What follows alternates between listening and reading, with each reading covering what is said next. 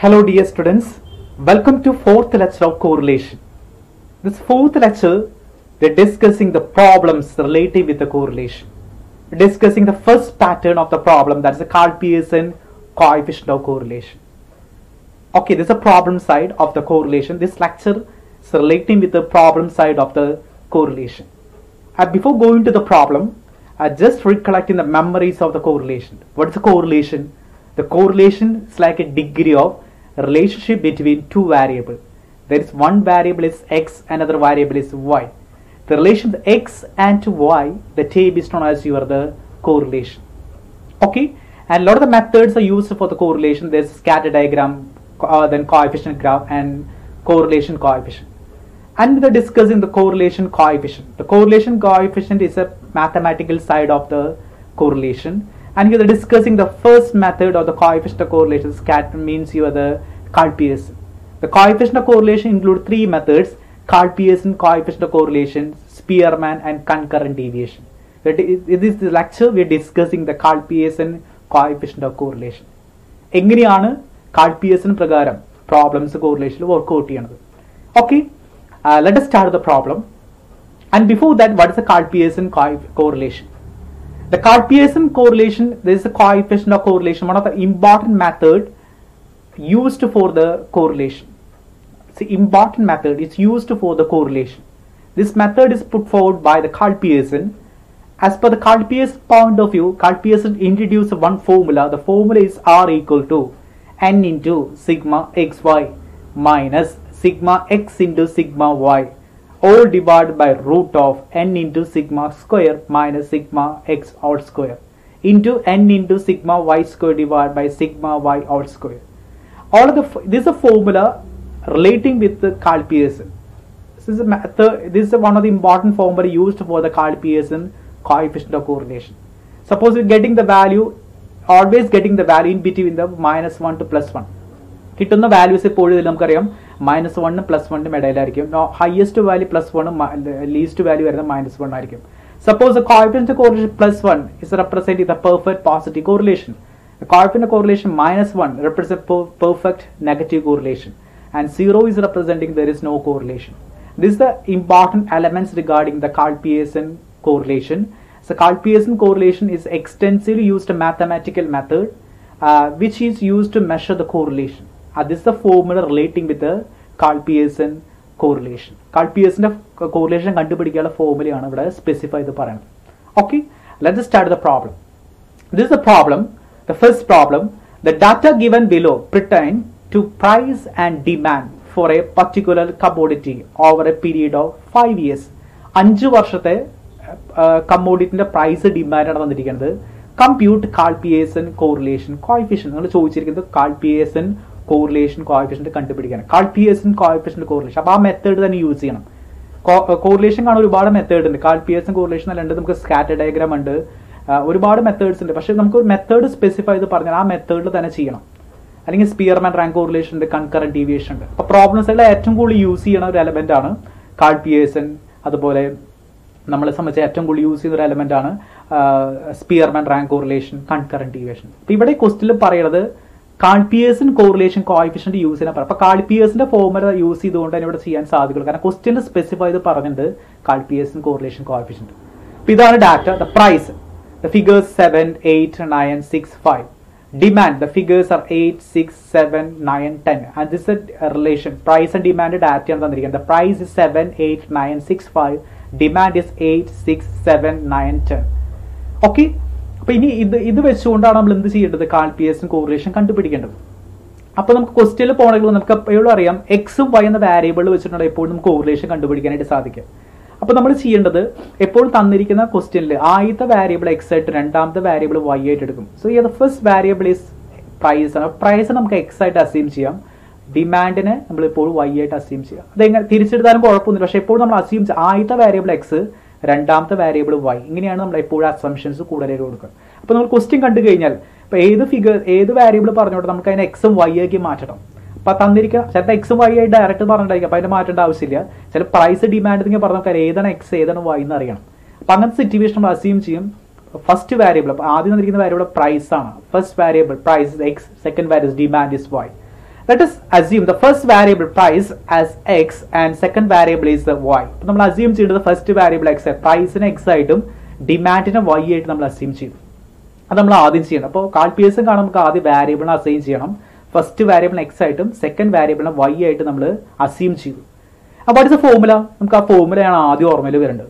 is the formula? The formula is n into sigma xy minus sigma x into sigma y divided by root of n into sigma x square minus sigma x all square, the root of n into sigma y square minus sigma y all square. This is the formula. അപ്പോൾ നമുക്ക് നോക്കിയതിനെ formula ഒരുപാട് കാര്യങ്ങൾ കണ്ടുപിടിക്കേണ്ടി വരും. Sigma X Y കണ്ടുപിടിക്കണം, sigma X Y കണ്ടുപിടിക്കണം, sigma X കണ്ടുപിടിക്കണം, sigma Y കണ്ടുപിടിക്കണം. Then N identify ചെയ്യണം, എൻ എന്താണ് ഐഡന്റിഫൈ ചെയ്യണം. ദെൻ എന്താണ് സിഗ്മ എക്സ് സ്ക്വയേഴ്സ് കാണണം, ദെൻ സിഗ്മ വൈ സ്ക്വയേഴ്സ് കാണണം. ഇത്രയും കാര്യങ്ങൾ ക്വസ്റ്റിൽ കണ്ടുപിടിച്ചാൽ മാത്രമേ നമുക്ക് ഫോർമുല ചെയ്യാനായിട്ട് സാധിക്കുള്ളൂ. So let us find out what is sigma xy, what is sigma x, sigma y, sigma x square and sigma y square. ഇത് ആദ്യം കണ്ടുപിടിക്കണം. ഓക്കെ, ദെൻ അതിന് ശേഷം മാത്രമേ പ്രോബ്ലം ചെയ്യാനായിട്ട് സാധിക്കുള്ളൂ. Let us find out this variable, this element of the correlation. Okay, so let's draw x. This is x column. So x column 7, 8, 9, 6, 5. This is x column. അപ്പോൾ എക്സിന്റെ കോൾ ആയിട്ട് നമ്മൾ വരയ്ക്കണം. അപ്പോൾ പ്രൈസ് നമ്മൾ എക്സ് ആയിട്ട് assume ചെയ്തേക്കാണ്. Price is X, variable is demand is Y. പ്രൈസിന്റെ column 7, 8, 9, 6, 5 ആണ്. So the price 7, 8, 9, 6, 5. Then y യുടെ column 8, 6, 7, 9, 10. 8, 6, 7, 9, 10. Okay, the first you find out the sigma x. അപ്പോൾ sigma x കണ്ടുപിടിക്കണം. sigma x is a total of the x column. ഇതിന്റെ total എടുത്ത് കഴിഞ്ഞാൽ നമുക്ക് എന്താണ് sigma X. അപ്പോൾ ഈ 7, 8, 9, 6, 5 ഇതൊക്കെ കൂട്ടുമ്പോൾ സിഗ്മ എക്സ് കിട്ടും. അപ്പോൾ ഈ കോളം ടോട്ടൽ എടുത്ത് കഴിഞ്ഞാൽ കിട്ടുന്നതാണ് സിഗ്മ എക്സ് വൈ.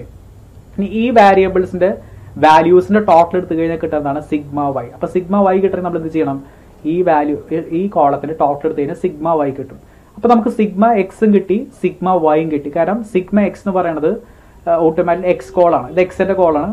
എക്സിന്റെ കോളത്തിന്റെ ടോട്ടൽ എടുത്തു കഴിഞ്ഞാൽ നമുക്ക് സിഗ്മ എക്സ് കിട്ടും, വൈയുടെ കോളത്തിന്റെ ടോട്ടൽ എടുത്തു കഴിഞ്ഞാൽ നമുക്ക് സിഗ്മ വൈ കിട്ടും. ഇനി സിഗ്മ എക്സ് സ്ക്വയേഴ്സ് കിട്ടണം, അതാണ് ഇതാണ് എക്സ്. എക്സിന്റെ സ്ക്വയേഴ്സ് 7, 49, 8, 64, 9, 81, 6, 36, 5, 25. അപ്പൊ സ്ക്വയേഴ്സ് കിട്ടി, എക്സിന്റെ സ്ക്വയേഴ്സ്. ഇത് എക്സിന്റെ കോളം, ഇത് വൈയുടെ കോളാണ്. അപ്പൊ സിഗ്മ എക്സ് 35 ആണ്. ദെൻ ഇവിടെ സിഗ്മ എക്സും കിട്ടി 35 ആണ്. സിഗ്മ വൈ എന്ന് പറയുന്നത് 40 ആണ്.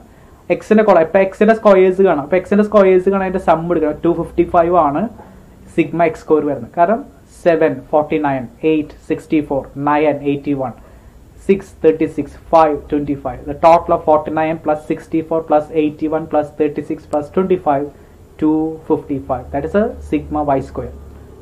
Sorry, sigma x square. ഇനി y square കാണാം. 8, 64, 6, 36, 7 square 49, 9 square 81, 10 square 100. 64 plus 36 plus 49 plus 81 plus 100 is sigma y square. അപ്പോൾ sigma y square കിട്ടി നമുക്ക് 330 ആണ്. sigma y square 330 ആണ്. ഇനി sigma x y കിട്ടണം. അതിന് x ഉം y മൾട്ടിപ്ലൈ ചെയ്യാം. 7 into 8 56, 8 into 6 48, 9 into 7 63, 6 into 9 54, 5 into 10 50. ഇനി അതിന് ടോട്ടൽ എടുക്കാം. So total 56 plus 48 plus 63 plus 40 54 plus 50 271. അപ്പോൾ 271 വന്നു. അപ്പോൾ നമുക്ക് ഓട്ടോമാറ്റിക്കലി നമുക്ക് ആവശ്യമായിട്ടുള്ള എലമെന്റുകൾ ഇതാണ് വരാം എപ്പോഴും. സിഗ്മ എക്സ്, ഇത് എക്സിന്റെ കോളം, ഇത് വൈയുടെ കോളം. അപ്പോൾ ഇതിന്റെ ടോട്ടലാണ് സിഗ്മ എക്സ്. ദെൻ വൈയുടെ കോളത്തിന്റെ ടോട്ടലാണ് സിഗ്മ വൈ. ദെൻ എക്സിന്റെ സ്ക്വയേഴ്സ് കാണാം. അപ്പോൾ എക്സിന്റെ സ്ക്വയേഴ്സ് കിട്ടുന്നതിന്റെ ടോട്ടലാണ് 255. വൈന്റെ സ്ക്വയേഴ്സ് ആണ് 330. Then sigma X Y, sigma എക്സും വൈ മൾട്ടിപ്ലൈ ചെയ്ത് കിട്ടുന്നതിന്റെ ടോട്ടൽ 271. അപ്പോൾ ഇത്ര എലമെന്റ് നമ്മൾ കണ്ടുപിടിക്കണം. അപ്പോൾ സിഗ്മ എക്സ് കാണാൻ ആ എക്സിന്റെ കോളത്തിന് ടോട്ടൽ എടുക്കണം. 7 തൊട്ട് 5 വരെയുള്ള 7 plus 8 plus 9 plus 6 plus 5 so 35. 7 plus 8 plus 9 plus 6 plus 5 that is 35. Then y 8 plus 6 plus 7 plus 9 plus 10 is 8 plus 6 plus 7 plus 9 plus 10 is 40. Then x square, x ന്റെ സ്ക്വയേഴ്സ് എടുക്കുന്ന total, y square, y ന്റെ squares എടുക്കുന്ന അതിന്റെ full total. Then sigma xy, x ഉം y multiply 7 into 8 56, 8 into 6 48. Then അതിന്റെ total എടുക്കുന്നത് 71. n കിട്ടണം. n എന്ന് പറഞ്ഞാൽ തന്നിരിക്കുന്ന ഒബ്സർവ് 1 2 3 4 5. എത്ര ഒബ്സർവേഷൻ ഉണ്ട്? 1 2 3 4 5. അതിന് y സെയിം തന്നെ ആയിരിക്കും 1 2 3 4 5. അപ്പൊ തന്നിരിക്കുന്ന ഒബ്സർവേഷൻ ഡാറ്റയിൽ എത്ര സീരീസ് ഒബ്സർവേഷൻ ഉണ്ട്? 1 2 3 4 5. അതുപോലെ ഇവിടെ 1 2 3 4 5. So 1 2 3 4 5. 1 2 3 4 5. So n is your the 5. അപ്പോൾ നമുക്ക് n ഐഡന്റിഫൈ ചെയ്യാൻ സാധിക്കും. നമുക്ക് തന്നിരിക്കുന്ന ആ പെയേഴ്സ് തന്നെയായിരിക്കും അതിന്റെ ഒബ്സർവേഷൻസ്. അപ്പോൾ മാക്സിമം എത്ര ഉണ്ട് അവിടെ എണ്ണി നോക്കിയത് 1 2 3 4 5. 1 2 3 4 5. So your n is a number of observation, that is a 5. അപ്പോൾ നമ്മൾ ചെയ്യേണ്ടത് ആദ്യം ഫൈൻഡ് ഔട്ട് ചെയ്ത ഫോർമുല എഴുതുന്നു. ആവശ്യമായ n കാണണം, സിഗ്മ എക്സ് വൈ കാണണം, സിഗ്മ എക്സ് കാണണം, സിഗ്മ വൈ കാണണം, സിഗ്മ എക്സ് സ്ക്വയർ കാണണം, സിഗ്മ വൈ സ്ക്വയർ കാണണം. ഓക്കെ, അപ്പോൾ നമ്മൾ അത് ആദ്യം ആ ടേബിൾ വൈസ് അത് ഓരോന്ന് കണ്ടുപിടിക്കുകയാണ്. Then substitute a formula. This is a formula n into sigma xy minus sigma x into sigma y root of n into sigma x square minus sigma x all square n into sigma y square minus sigma y all square. What is the n? N is your the 5. N is 5. What is sigma xy? Sigma xy 271. Sigma x is 271. Then minus sigma x. What is sigma x? 35. Sigma x is the 35. And sigma y is a 40. Sigma y is a 40. മോളിത്തെ ഭാഗം substitute ചെയ്തു. Root of n into n is 5. Sigma x square. Sigma x square നമുക്ക് already കണ്ടുപിടിച്ചു. Sigma x 255. Sigma x square 250 minus sigma x. Sigma x കിട്ടിയിട്ട് അതിന്റെ square 35 ആണ് sigma x. Sigma x ന്റെ square 35 square. Okay, then root into multiplication ആണ്, കാരണം ഇതിന്റെ അർത്ഥം മൾട്ടിപ്ലിക്കേഷൻ ആണ്. into then root of n 5. Sigma y square. Y square നമുക്ക് കിട്ടിയിട്ടുണ്ട് 330. 330 ആണ് sigma y square minus sigma y all square. Sigma y എന്ന് പറഞ്ഞാൽ നമുക്കറിയാം 40 ആണ്. 40യുടെ square sigma y all square 40. അപ്പോൾ നമ്മൾ സബ്സ്റ്റിറ്റ്യൂട്ട് ചെയ്യണം. സബ്സ്റ്റിറ്റ്യൂട്ട് ചെയ്യുമ്പോൾ 5 into 71 minus 35 into 40. So 5 into 271 1355. 35 into 40 1400 divided by 5 into 255 35 square 5 into 330 into 40 square. Then നമ്മൾ naughty solve ചെയ്യും 1355 minus 1400. Then root of 5 into 255, so 1275. 35 square 1225 into 5 into 330 1650 minus 40 square 1600. അപ്പോൾ നമുക്ക് ഈ സൊല്യൂഷനിൽ വരുന്നു. Then again ആറിന്റെ വാല്യൂസ് കണ്ടുപിടിക്കാൻ പറ്റുന്നു. r equal to മൈനസ് ചെയ്യുമ്പോൾ 45 ആണ്. So minus 45. Therefore the minus ഇത് 1355 minus 45 is a minus 45. Minus 45 ആണ് വരുന്നത്. Then the difference is 50. This root of 50, and the difference is also 50. This root of 50, root of 50. So minus 45 divided by 7.67. The root of 50 7.07. Root of 50 7.07. That means 7 into 7 is a 49. So minus 45 divided 49.984. The answer is r equal to minus 0.9. That is your the correlation coefficient. ഇതാണ് നമ്മുടെ correlation. പിന്നെ ആ equation solve ചെയ്യേണ്ട ആവശ്യം മാത്രമേ നമ്മൾ ചെയ്യുന്നുള്ളൂ, അല്ലെങ്കിൽ ആ സ്റ്റെപ്സ് സോൾവ് ചെയ്ത് വരേണ്ട ആവശ്യമുള്ളൂ. ദെൻ അപ്പോൾ ഫോർമുല എഴുതുന്നു, റെപ്രസെൻറ്റേഷൻ ഫൈൻഡ് ഔട്ട് ചെയ്ത വാല്യൂസ് അവിടെ സബ്സ്റ്റിറ്റ്യൂട്ട് ചെയ്യുന്നു. ദെൻ നമ്മൾ അതിൻ്റെ സോൾവ് ചെയ്ത് റൂട്ടൊക്കെ കണ്ട് അതിന് ശേഷം ഫൈനൽ ആറിൻ്റെ വാല്യൂ എത്രയാണ് അത് നമ്മൾ ഐഡന്റിഫൈ ചെയ്യുന്നു. So r is the minus 0.9. That is the first problem, that is the Karl-Pearson correlation coefficient. അപ്പോൾ Karl-Pearson പറഞ്ഞ നമ്മൾ Karl-Pearsonന്റെ ഫോർമുലയാണ് എഴുതേണ്ടത്. അപ്പോൾ വാരിയബിൾസ് ഇങ്ങനെ തന്നു കഴിഞ്ഞാൽ നമുക്ക് അറിയണം അത് വാരിയബിൾ എക്സ് ആയിട്ട് വൈ ആയിട്ട് അസ്യൂം ചെയ്യുക. എൻ എന്ന് പറഞ്ഞ നമ്പർ ഓഫ് ഒബ്സർവേഷൻ 1 2 3 4 5 എത്ര ഒബ്സർവേഷൻ ആണ് നമ്മുടെ എൻ ആയിട്ട് അസ്യൂം ചെയ്യും. That's the first problem. It's Karl-Pearson correlation coefficient. Then to find out sigma x, sigma y, sigma x square, sigma y square and the sigma xy ഇത് നമ്മൾ കണ്ടുപിടിക്കുന്നു. Then substitute ചെയ്ത് അതിൻ്റെ ആൻസറിലേക്ക് നമ്മൾ കൊണ്ടുവരണം. ഓരോ സ്റ്റെപ്സ് 1 by 1 ആയിട്ട് സ്റ്റെപ്സ് എഴുതി നമ്മൾ സോൾവ് ചെയ്തതിൻ്റെ answer is r equal to minus 0.9. And let us discuss second problem. The compute the Karl-Pearson coefficient of correlation. ഒരു ഡാറ്റ തന്നേക്കാം ഇന്ന് പറഞ്ഞ compute Karl-Pearson coefficient of correlation ആണ് പറഞ്ഞിട്ടുള്ളത്. There is a price and demand 11 12 13 14 15 16 17 18 19 20. There is a price. Demand 30 29 29 25 24 24 24 21 18 and 15 is a demand. അപ്പോൾ അത് demand ആയിട്ട് പറഞ്ഞേക്കാം. അപ്പോൾ നമുക്കറിയാം നമുക്ക് പ്രൈസും ഡിമാൻഡ് എന്നൊക്കെ പറഞ്ഞാൽ എപ്പോഴും assume the first variable is X, second variable is why. The first variable നമുക്കറിയാം പ്രൈസ് ആണ് ഫസ്റ്റ് വാരിയബിൾ, അപ്പോൾ നമ്മൾ assume X. The second variable demand is A Y, അപ്പോൾ നമ്മൾ സെക്കൻഡ് വാരിയബിൾ ഡിമാൻഡ് വൈ ആയിട്ട് അസ്യൂം ചെയ്യും. Okay, that's a formula n into sigma xy minus sigma x into sigma y divided by n into sigma x square minus sigma x all square into n into sigma y square minus sigma y all square. ഇതാണ് Karl-Pearsonന്റെ formula. ഈ formula തന്നെ ഏത് short cut formula നിങ്ങൾ use ചെയ്തിട്ട് ഈ formula തന്നെ എല്ലാത്തിലും നമുക്ക് അപ്ലൈ ചെയ്യാനായിട്ട് സാധിക്കും. Okay, find out the sigma x, then sigma y, sigma xy, sigma x square, sigma y square. ഇത് കണ്ടുപിടിക്കണം. So നമ്മൾ ടേബിളിലേക്ക് കൊണ്ടുവരുന്നു. This is x column, this is a y column. So x column 11, 12, 13, 14, 15, 16, 17, 18, 19, 20. And y column 30, 29 to 15, 30, 29, 29, 24, and you are the 24, 24, 24, 21, 18, 15. So okay, the first your sigma x 11 to 20, total 11 plus 12 plus 30 plus 40 plus up to 20, 155. Sigma y total 30, 29, 29 plus 24, 24 up to 15 വരെ നമ്മൾ total ചെയ്യുന്നു. So sigma y 239 ആണ് വരുന്നത്. 30 തൊട്ട് 15 വരെ some. Then X square 11 square 121, 12 square 240, അങ്ങനെ 20 square 400. So find out the sum. 121 plus 144 plus 169 plus 190, 225, 400, 2485. This is the sum of the x square. X square is sum കിട്ടി, sigma x square കിട്ടി. ഈ y square 300 square 900, 29 841, 29 841, 25 60 up to 15 25. അപ്പോൾ അതിൻ്റെ 900 plus up to 25 വരെ total എടുക്കും. That's sigma y square is a 5925. അപ്പോൾ sigma y square കിട്ടും. Then ഈ എക്സ് വൈ കാണാം, എക്സ് ഇൻറ്റു വൈ ആണ്. ഇത് X column is A Y column ആണ്. X into Y, X into Y ആണ് നമ്മൾ കണ്ടുപിടിക്കേണ്ടത്. 11 ഇൻറ്റു 30 330, 12 29 348, then 13 ഇൻറ്റു 29 377, 20 ഇൻറ്റു 50 300. അപ്പം അങ്ങനെ 330 plus 348 377 up to 300. The total is 3577. അപ്പം നമുക്ക് sigma X 155, sigma Y 239, sigma x square 2485, sigma y square 5925, sigma xy is 3577. Observation, എത്ര observation ഉണ്ട്? 1 2 3 4 5 6 7 8 9 10. 10 observation. That means 1 2 3 4 5 6 7 8 9 10. 1 2 3 4 5 6 7 8 9 10. So n is your the 10. അപ്പോൾ n നമുക്കറിയാം 10 ആണ്.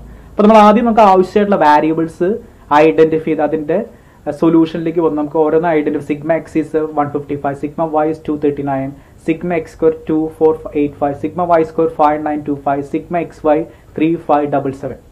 Okay, let's move to the problem.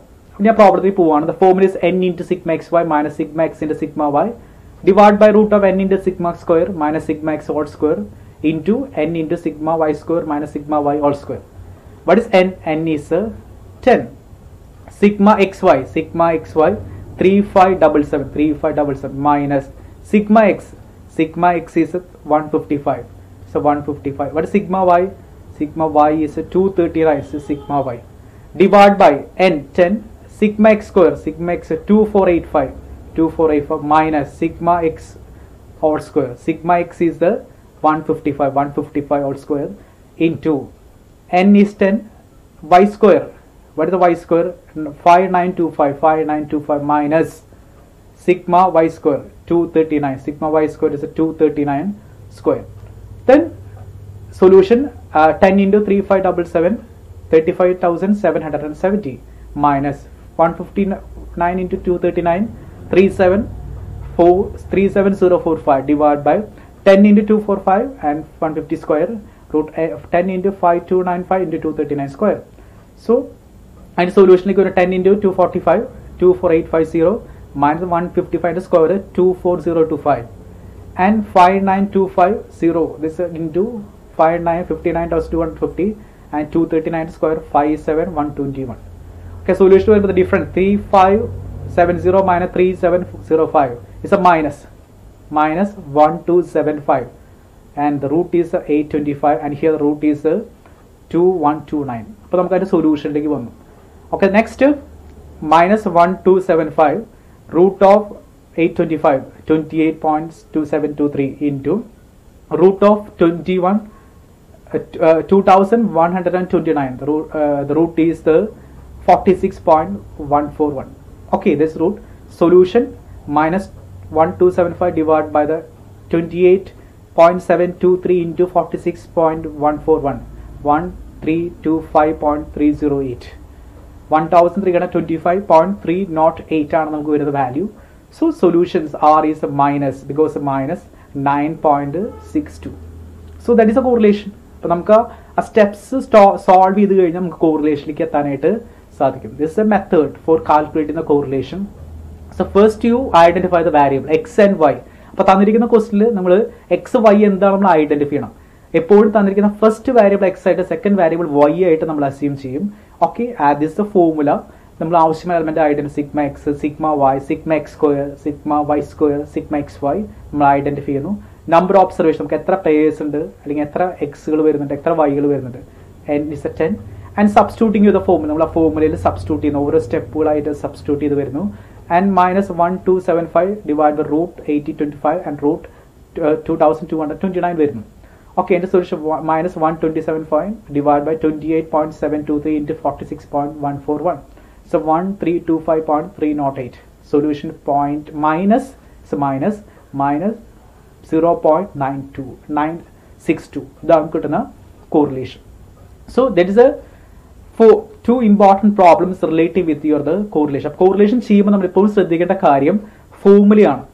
Method പറഞ്ഞ call പിയേഴ്സിന്റെ ഫോർമുലയാണ് അറിഞ്ഞിരിക്കേണ്ടത്. ആ formula ഇപ്പോൾ തന്നിരിക്കുന്ന ക്വസ്റ്റിൽ എക്സും വൈ ആയിട്ടല്ല പറഞ്ഞെങ്കിൽ നമ്മൾ ചെയ്യുന്നത് ആദ്യത്തെ വാരിയബിൾ എക്സ് ആയിട്ടും രണ്ടാമത്തെ വാരിയബിൾ വൈ ആയിട്ട് നമ്മൾ അസ്യൂം ചെയ്യുന്നു. നമുക്ക് ആവശ്യമായിട്ടുള്ള elements sigma X, sigma Y, sigma X square, sigma Y square, sigma X Y ഒക്കെ ഐഡന്റിഫൈ ചെയ്ത് ഫോർമുലയിൽ സബ്സ്റ്റിറ്റ്യൂട്ട് ചെയ്ത് നമുക്ക് അതിന്റെ ആൻസറിലേക്ക് എത്താനായിട്ട് സാധിക്കും. Okay, let me conclude. The first we discuss the correlation. What is a correlation? The correlation relationship between two variables. This is correlation. And correlation part, one of the important method of coefficient of correlation. And coefficient of correlation, the first method is the Karl-Pearson. The Karl-Pearson coefficient of correlation.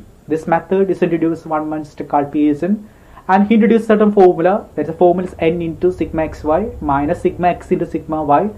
The divide by root of n into sigma x square minus sigma x all square and into n into sigma y square minus sigma y all square. This is a formula, and r is always in between -1 plus -1 and +1 ഇടയിലായിരിക്കും. ഇപ്പോൾ നിങ്ങൾ ചെയ്ത രണ്ട് പ്രോബ്ലത്തിന് കിട്ടിയിരിക്കുന്ന answer in between -1 ഉം +1 ഇടയിലാണ്. So the range is always in between the -1 and the +1. That is a proper element. +1 ആണെങ്കിൽ perfect positive ആണ്, minus perfect negative ആണ്. 0 മീൻസ് ദ കോറിലേഷൻ കുറവാണ്. സോ കോറിലേഷൻ അപ്പം അങ്ങനെയാണ് അതിൻ്റെ റേഞ്ച് എപ്പോഴും എക്സ്പ്രസ് ചെയ്യാനായിട്ട് നമ്മൾ ശ്രമിക്കാറ്. Okay, and the problem, the first problem, find out the X and find out the Y and find out the formula and find out the important element sigma X, sigma Y, sig x square, sigma y square and sigma xy, and substitute in the formula, we'll get the answer. The answer is -0.9. And second question, the same element, the price and demand, to find out the x and find out the y and apply into the formula sigma x, sigma y, sigma x square, sigma y square, sigma xy, and your n is 10, and substitute in the formula, we will get the final answer -0.962. അപ്പോൾ ഏത് question ആണെങ്കിലും formula substitute ചെയ്യുന്ന ആൻസറിലേക്ക് എത്തുന്നു.